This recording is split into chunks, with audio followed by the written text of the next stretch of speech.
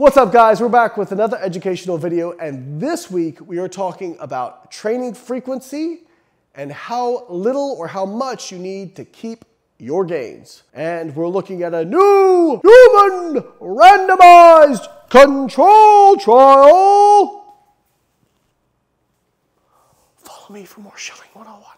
But first, make sure you like the video, subscribe to the channel, leave a comment for the algorithm. All right, so this week we have a new study where they looked at taking untrained subjects, and actually they were all women. So I always hear from the female crowd, why don't they do more studies in women? Well, here you go, ladies. A study just in women. They took untrained women and they had them do concurrent training, so resistance training plus aerobic exercise. And they had them do this training for 12 weeks. Now, it wasn't crazy intense training. It was 2 times a week, 4 sets of 6 on leg press, basically adding 2.5 to 5% load each week and making sure that they were going close to failure in that range. And then they also had them doing some cycling to get concurrent training, and they did both twice a week. And they did this for 12 weeks. And so over the course of 12 weeks, as you would expect, they saw increases in cross-sectional area of muscle. They got stronger, all the stuff you expect to see in untrained people who trained for 12 weeks. Then they put them into a group that trained either once every 7 days, once every 14 days, or completely detrained. What they found was over another 12 weeks, the group that trained once per week kept basically all their gains. The group that trained once every 14 days kept like 90 to 95% of their gains. And the group that detrained basically went back to baseline, essentially. I've been seeing some hot takes on this, such as you only need to train once a week to maintain all your gains, once you've built it. I think that is an overextension of this data. I do think what it takes to build muscle is a greater dosage of training than what it takes to maintain it. However, consider this in this particular human randomized control trial. These people were untrained. They did not need a high dose of training to make progress. And they were only training twice a week. So really you cut their volume in half. Okay, I mean that's, but again, they're untrained and they've only trained 12 weeks, still training once a week. That doesn't surprise me that was sufficient to maintain their gains. In fact, I'm kind of surprised they didn't continue making gains, to be honest. Now, to be fair, this fits with some other data we've seen. There was a study in older people looking at either dropping their volume back to 1/3 or 1/9 of what it took for them to build muscle and strength.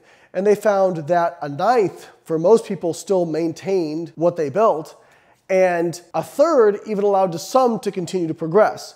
So it's not like this is out of alignment with other data, but I think we have to remember the population this is done in.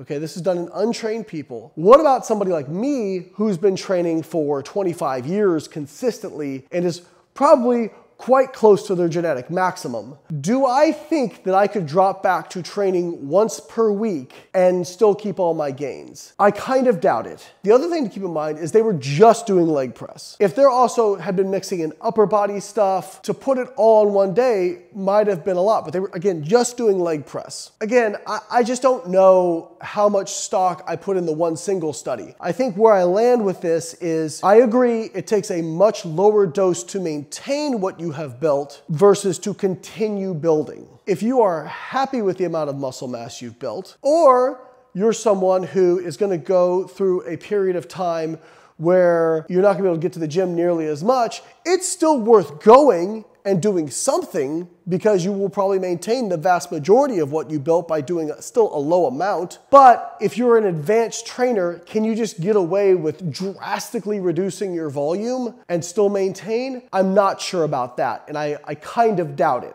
I think you could cut your volume down for sure.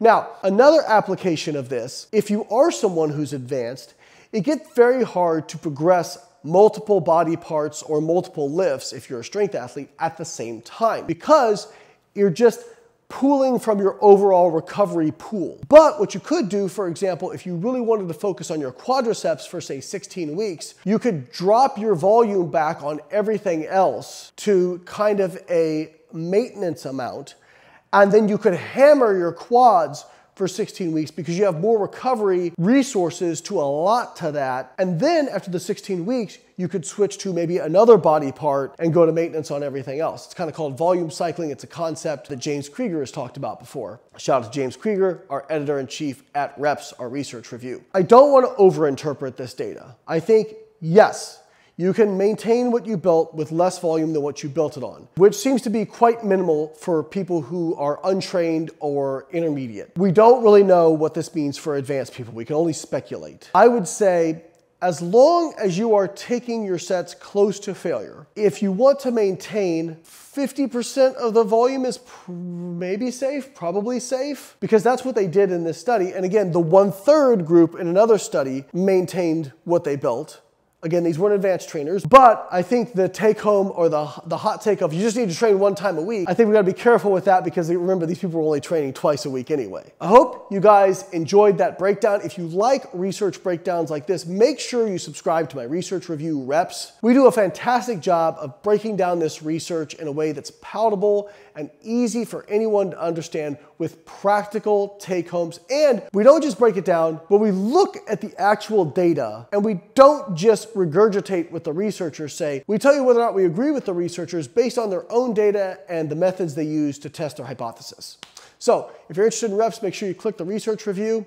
If you need help with your training, we can also hook you up there on biolayne.com with the workout builder. We take all the guesswork out of the reps, sets, intensity to use, but we give you the flexibility to choose exercises based on what you have available and what your personal preference is. So make sure you check out both of those. If you buy them together, you get a sweet discount on a bundle.